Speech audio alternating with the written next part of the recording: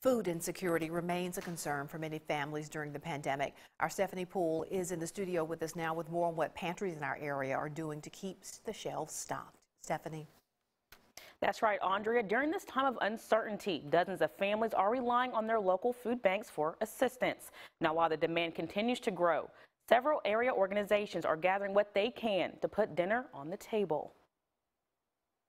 In our service area, around 1 in 5 individuals pre-COVID-19 were food insecure. Dr. Brittany Oliver is the executive director for the United Way of North Central Mississippi. She says those numbers have steadily increased since March. We are seeing through our calls, through our communication with partner agencies, that they aren't seeing really any declines. Since COVID has hit, we have been able to work with 22 local food pantries. They are fielding calls. They're having people stop by the pantries to get non-perishable food items, perishable food items, and hot meals. Living Manna Church in West Point is experiencing a similar reality. You can see our shelves are empty. Our freezers are empty because of the increase of food insecurity.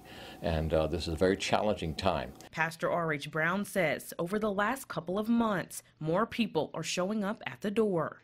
During the month of July, we served about 50% more clients than we usually do.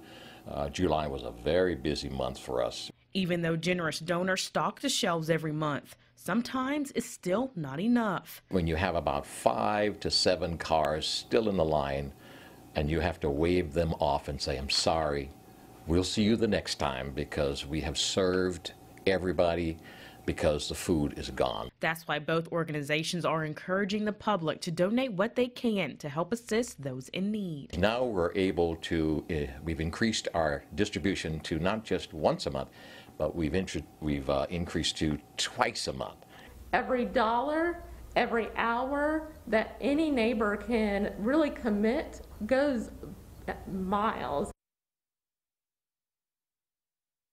Living Manna Church is having their next food drive on August 25th.